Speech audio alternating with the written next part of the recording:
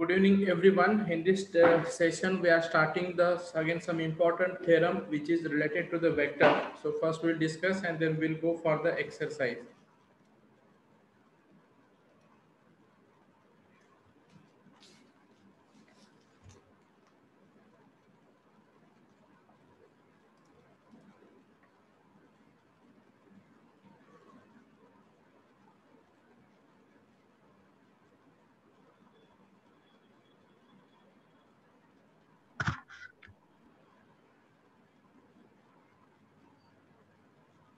Theorem 5 we are discussing.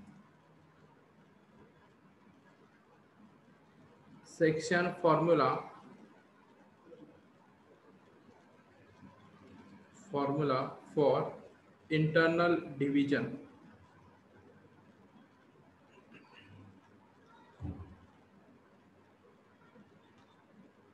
If A, that is a vector A, and B, vector B, be any 2 points in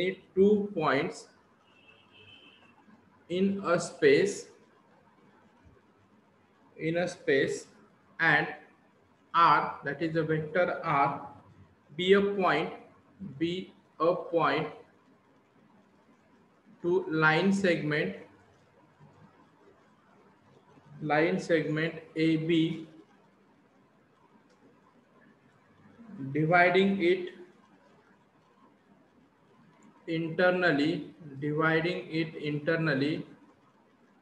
in the ratio m:n, then vector R is equal to mb bar plus n a bar upon m plus n.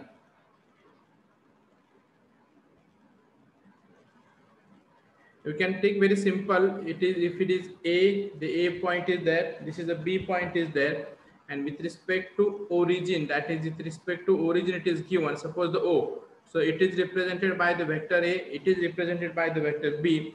Then if this R divides this segment AB, म्हणजे हा R जो आहे तो AB सेगमेंटला तुम्हाला जर divide करतो M आणि N या रेशो मध्ये, तर तुम्हाला इथं एक R बार तुम्हाला इथं रिप्रेझेंट करता येईल from the origin, and this R bar is equal to mb bar plus na bar upon m plus n. Already तुम्ही 10वी मध्ये हा फॉर्म्युला पाहिला असेल, बरोबर आहे, पण तुम्ही तिथं फक्त पॉइंटच्या संदर्भात पाहिला असेल.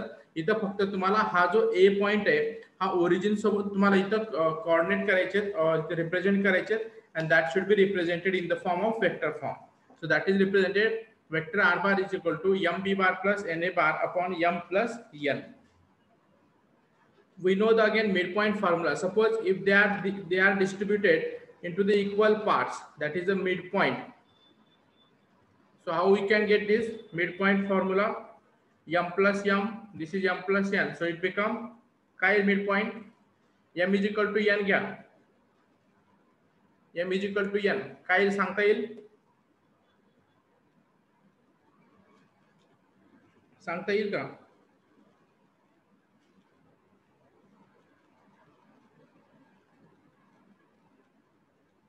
बोला बोला लवकर.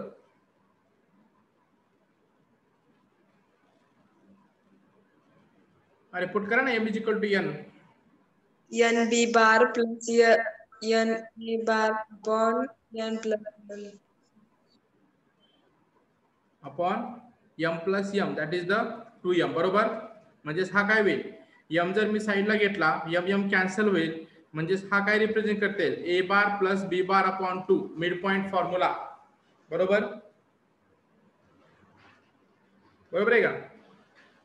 हो. बोला, पाठीमागे बोला लवकर. हो. नका हो. हा, कधी बोलणार? हो. हा हो. थेरम 6 समजला, हे आपल्याला यूज करायचं, एक्सरसाइज मध्ये यूज करायचे, समजलं हे? हो सर. आता थेरम 6 काय, आपला एक्सटर्नल डिव्हिजन फॉर्म्युला आहे. External division formula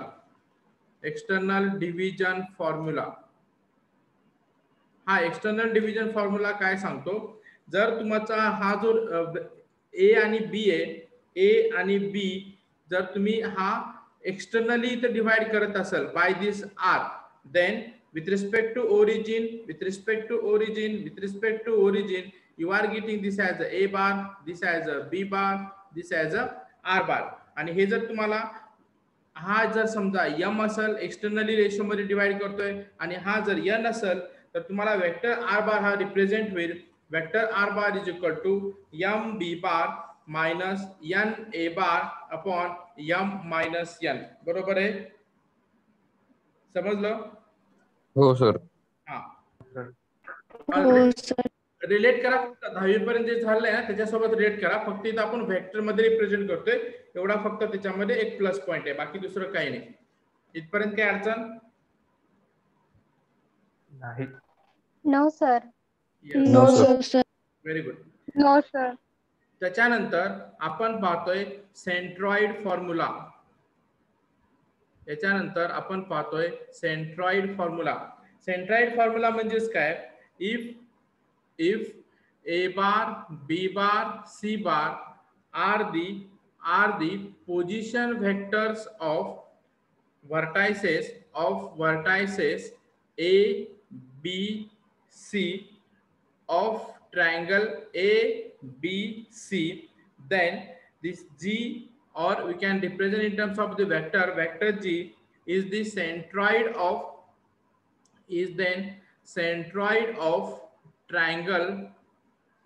triangle ABC, and it is given by vector g is equal to a plus b plus c upon 2. That is in terms of the vector. So suppose I will represent this triangle ABC, and this will divide this ratio, that is with this AD, in the sum form. So this is the centroid of your triangle ABC. This is the centroid of the triangle ABC, and AD is the median of this triangle ABC. Then we have this G, that is the point is G, and this G is nothing but the centroid, and it can be given by, it is not the 2, it is a 3. A vector A plus vector B plus vector C divided by 3. Then we have the another formula for the tetrahedron. Centroid formula for tetrahedron. Tetrahedron means how many points will be there? किती points असतील? 3. Tetrahedron. 3. 3. Tetra म्हणजे 3 का? Tetrahedron कसा असतो?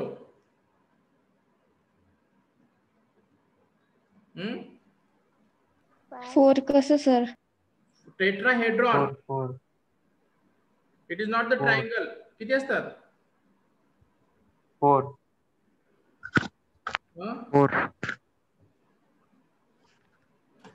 टेट्राहेड्रॉनचा shape कसा आहे माहितीये?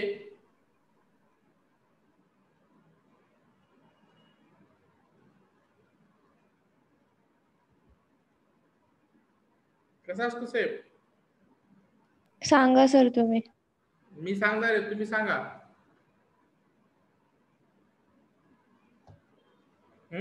किती पॉइंट असतात? 4.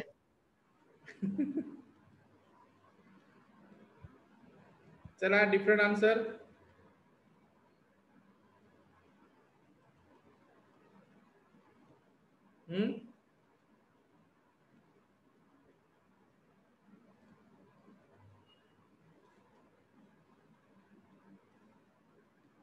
बरोबर आहे का? 4. किती असतात? दोन ट्रायंगुलर फेसेस आहेत ना, ते कंबाईन होतात इथं असे, अशा प्रकारे. म्हणजे हा एक ट्रायंगल दिसतो का? आणि हा एक ट्रायंगल दिसतो का? बोला ना. हो. हो सर. हो. हा, मग किती असतात त्याला हे व्हर्टायसेस? 4. समजलं? लक्षात राहू द्या, विसरू नका. 10वी ला झालेलं आहे ऑलरेडी. पहिल्यांदाच ऐकत.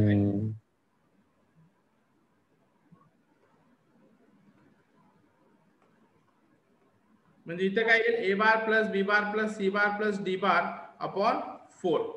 समजलं इथपर्यंत? इथपर्यंत समजलं का? हो सर. हो सर. बोला. हो सर. हो सर.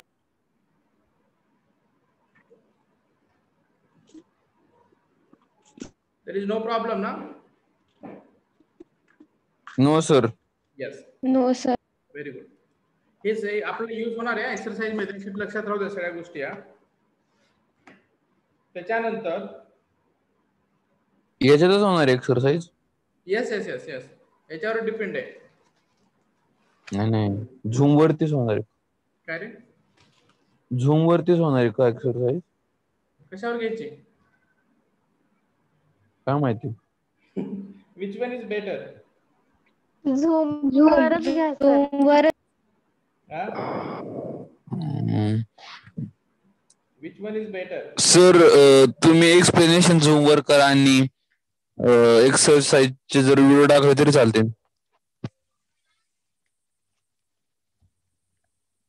बोला, बाकीचे बोला. कारण की एक्सरसाइज लय वेळ लागतो. नको सर, तसं कंबाईनच घ्या.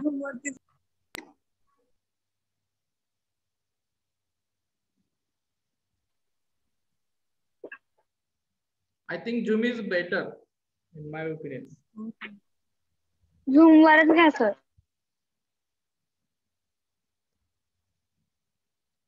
आता पहा, काही फॉर्म्युले लक्षात राहू द्या आपल्याला. पहिला फॉर्म्युला आहे internal division formula. Internal division formula.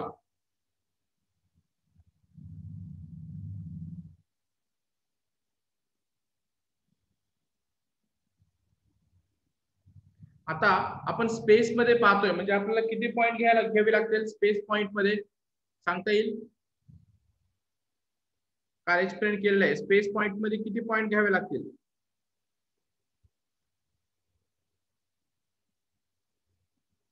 बोला. स्पेस मध्ये, प्लेन मध्ये. स्पेस मध्ये आपल्याला किती घ्यावे लागतील? 3. आणि प्लेन मध्ये किती? 2. प्लेन मध्ये तुम्हाला फक्त एक्स आणि वाय येईल, आणि स्पेस मध्ये एक्स ऍक्सिस, वाय ऍक्सिस आणि झेड ऍक्सिस. बरोबर? बरोबर का? हो. हा, तर तुम्ही जर आता ज्यावेळेस तुमचा स्पेस येईल म्हणजे 3 पॉइंट येतील, आणि समजा 3 पॉइंट जर मी घेतो या ठिकाणी, इफ आर डिवाइड्स आर, म्हणजे तुम्हाला वेक्टर येईल एक्स, वाय आणि Z, divides line segment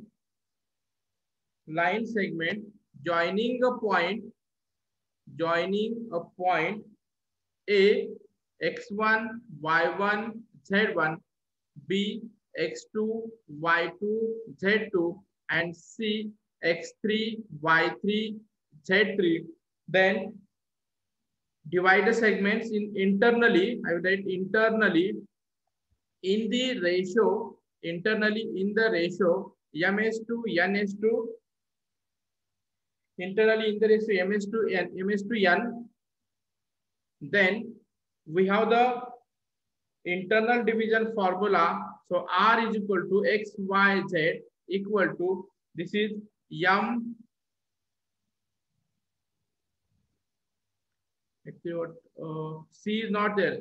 Sorry. If r is divide the line segment, line joining, only 2 points are there na, A, B, C, A and B. So these are the dividing A, B, C. This is the A, B divides in the ratio R, that is ms to n. Then we are getting this R vectors, that is the internal division formula. It is m x1 plus n x2 upon m plus n, m y2 plus n y1 upon m plus n, and m z2 upon n z1 upon m plus n. समजला? जर internally divide करत असेल तर या प्रकारे. त्याच्यानंतर दुसरा जो येईल आपला मिड पॉइंट फॉर्म्युला. आपण आता स्पेस मध्ये रिप्रेझेंट करतोय सगळ्या गोष्टी. मिड पॉइंट फॉर्म्युला काय येईल? मी डायरेक्टली लिहितो इथं, r x y z equal to, it is the x1 plus x2 upon 2 y1 plus y2 upon 2 and z1 plus z2 upon 2. A midpoint formula. Third is the centroid formula. Third is the centroid formula. Centroid formula. Centroid formula काय येईल? x1 plus x2 plus x3 upon 3. Plus आता centroid मध्ये तुम्हाला जर centroid formula घेताय, ट्रायंगलचे किती vertices आहेत? 3 vertices आहेत. म्हणजे x1 plus x2 plus x3 upon 3 y1 plus y2 plus y3 upon 3 and z1 plus z2 plus z3 upon 3. बरोबर आहे? समजलं का? आता मला सांगा इथं एक्सटर्नल डिव्हिजन फॉर्म्युला काय होईल? I will not right there. External division formula काय होईल सांगता येईल? जसा हा इंटरनल डिव्हिजन पाहिला आपण, तसा एक्सटर्नल डिव्हिजन फॉर्म्युला काय सांगता येईल?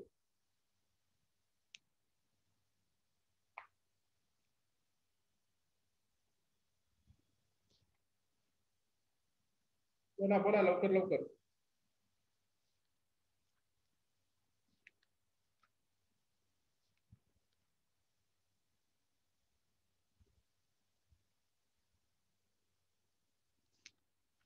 सांगा ना, इतका वेळ लागतो का?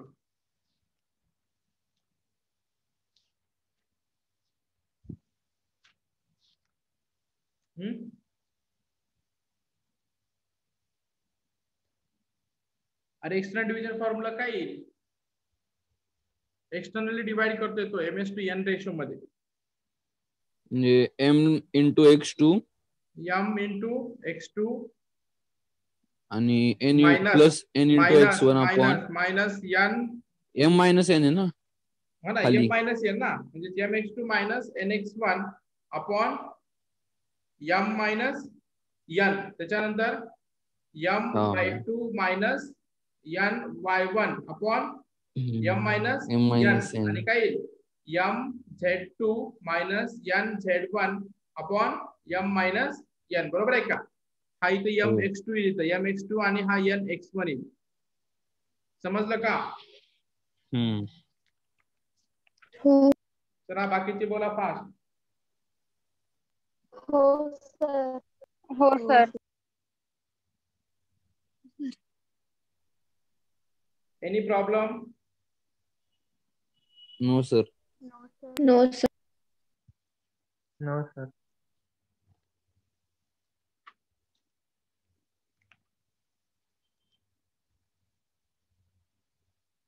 Okay. So now shall we go for the exercise now? Yes sir. Yes. हे लक्षात ठेवा बरं का, सोपं आहे सगळं. एकदा फक्त पुन्हा रिवाइज करा, एका पेजवर नोट डाऊन करून घ्या, म्हणजे आपल्याला फास्ट प्रॉब्लेम सॉल्व्ह करता येते. स्क्रीनशॉट घेतला का याचा?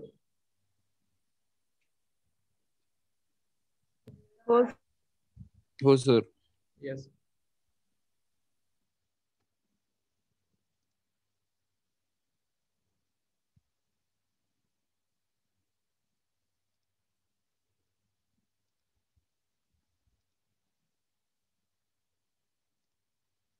चला एक्सरसाइज 5.1.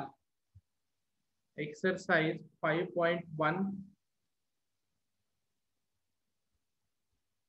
या चॅप्टरचे मार्क्स आपल्याला एक सुद्धा मार्क मिस करायचा नाही. सोपा चॅप्टर आहे, स्कोरिंग चॅप्टर आहे.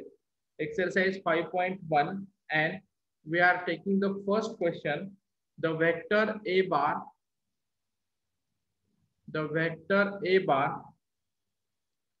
is directed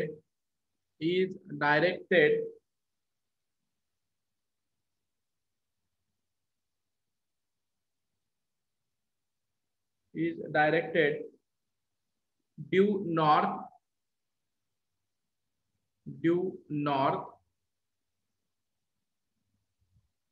and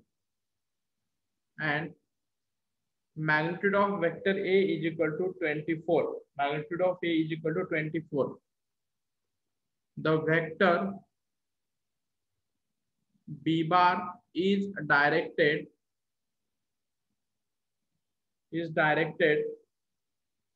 due west and magnitude of B bar is equal to 7. Find find A, vector A plus B, that is in terms of the magnitude.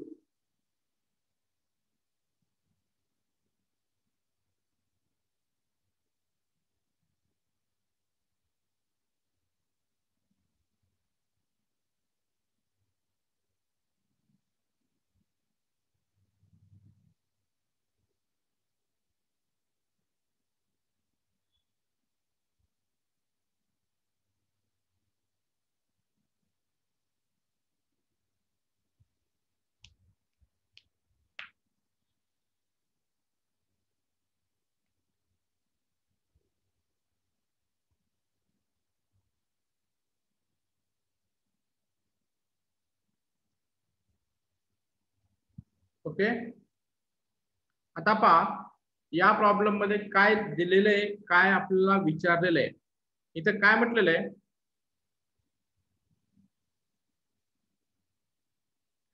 The vector A bar is directed due to north. आता समजा मी हा vector इथं represent करतोय with origin आणि हा जो ओ आहे तो काय होतो इथं नॉर्थ कडे जातोय. तो इथं तो काय होतोय नॉर्थ कडे जातोय. पहा इथं नॉर्थ कडे गेला म्हणजे हा जो वेक्टर ए आहे, वेक्टर ए आहे तो तुम्हाला किती येईल, वेक्टर ए बार. समजलं.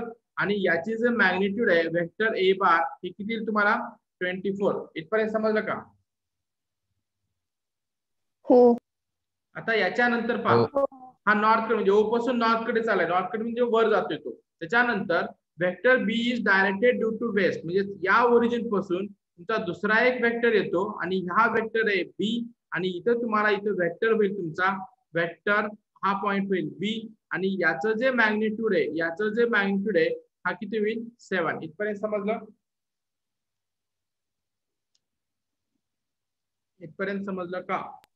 हो.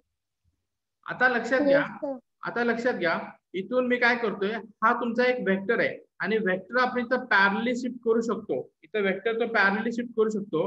म्हणजे हा जर मी वेक्टर इथं रिप्रेझेंट केला, हा जर वेक्टर मी इथं रिप्रेझेंट केला तर समजा हा वेक्टर पण काय होईल ए, मी पॉइंट फक्त इथं चेंज करतोय सी आणि हा जो वेक्टर बी आहे तर मी वरच्या साईडला शिफ्ट करतोय म्हणजे हा होईल तुमचा या ठिकाणी अशा प्रकारे इथे वेक्टर रिप्रेझेंट होईल आणि हा वेक्टर किती झाला बी. आता इथं जर पाहिलं याच्यामधून मी इथं जर एक तुम्हाला डायगोनल ड्रॉ केला, इथं जर मी डायगोनल ड्रॉ केला तर पाहूयात आता आपण याचा कन्सेप्ट कसा आपल्याला इथं अप्लाय करता येईल ट्रायंगल लॉ किंवा पॅरलोग्राम लॉ. इथपर्यंत समजलं का सर्वांना? हो सर. Yes sir.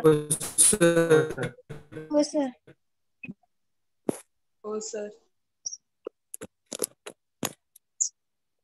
आता पहा मी परत हा एक वेक्टर घेतो या ठिकाणी.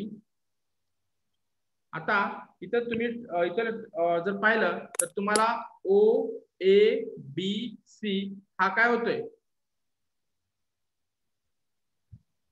काय ओ ए बी सी किंवा पॅरलेलोग्राम. काय होता पॅरलोग्राम होतो का? हो. हे समजलं का इथपर्यंत? हो सर. इथपर्यंत समजलं का? हो सर. आता पहा या ट्रायंगल मध्ये म्हणजे समजा मी हा ट्रायंगल घेतो, इथं कोणता पण ट्रायंगल घेतलं तरी चालेल. या ट्रायंगल मध्ये मी इथं आता ही साइड तुमची रिप्रेझेंट होती ओबी बार प्लस आणि दुसरी साइड रिप्रेझेंट होती तुमची काय बी सी बार. आता इथं जर पाहिलं तुम्हाला हा जो डायगोनल आहे थर्ड साइड हे रिप्रेझेंट काय होतं तुमचं, हे रिप्रेझेंट काय होतं रिझल्टंट वेक्टर रिप्रेझेंट ओसी होतं. बार. यस म्हणजे हा काय होईल तुमचा ओसी बार. इथं कंडिशन सॅटिस्फाईड होती का? पहा हा जो ओसी बार आहे हा पहिला वेक्टर तुमचा कोणता आहे, हा ओबी बार आहे. तो स्टार्टिंग पॉइंट येतो का, हा स्टार्टिंग पॉइंट. आणि दुसरा वेक्टर कोणता आहे तुमचा बीसी बार, याच्याकडे एंडिंग होतोय का, तो एंडिंग होतोय का? हो.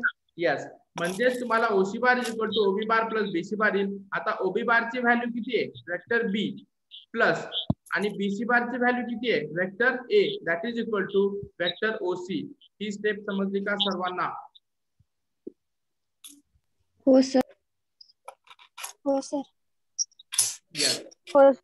आता पहा आपल्या in parallelogram Diagonals are what? Diagonals are what? Equal. Diagonals हे काय आहेत आपले? इक्वल आहेत. म्हणजेच काय? OC बार हा जो OC बार येईल म्हणजेच हा काय तुमचा that is equal to BA बार. बरोबर आहे? बरोबर आहे का? यस. आता म्हणजेच तुम्हाला हा BA बार काय या ठिकाणी OC बार तुम्हाला B बार प्लस A बार येईल इज इक्वल टू BA बार. आता पाहिलं परत आपण in triangle AOB. AOB is what? Is it the right angle triangle? Is it the right angle triangle? Right angle triangle होतोय का तो? हो. म्हणजे हा ट्रायंगल घ्या. हा ना होतोय का? हो सर. हा. आता इथं राईट अँगल हो, सर. ट्रायंगल होत असेल तर मी असं लिहू शकतो का? Magnitude of AB square equal to magnitude of OA square equal plus magnitude of OB square. He step मी लिहू शकतो का?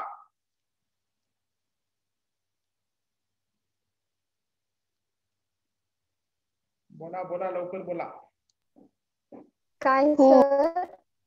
मी AB हो. Square hypotenuse square is equal to this side square plus this side square. May I right दिस? आता इथं AB जर पाहिलं AB ची value किती आहे? A bar plus B bar that is in terms of the magnitude equal to OA ची value किती आहे? Magnitude of A bar square plus आणि OB ची व्हॅल्यू किती आहे? Magnitude of B bar square. आता जर पाहिलं आपण जर आता पाहिलं A प्लस B हा होईल तुमचा square equal to magnitude of A already दिलेला आहे. किती आहे इथं? 24 आहे. बरोबर? म्हणजे हा होईल 24 स्क्वेअर प्लस हा होईल तुमचा 7 that is 7 square. 24 square is how much? 576 plus 7 square is how much? 49. 49. That is the 625. Take the square root. So magnitude of A bar plus B bar is equal to how much? 25. समझ low? 25. समझ low? हो. And that is only asked in this question. Any problem? Yes. Yes, sir. Let me know any problems in this particular problem. No. No problem. No sir. No. No, sir. Very good.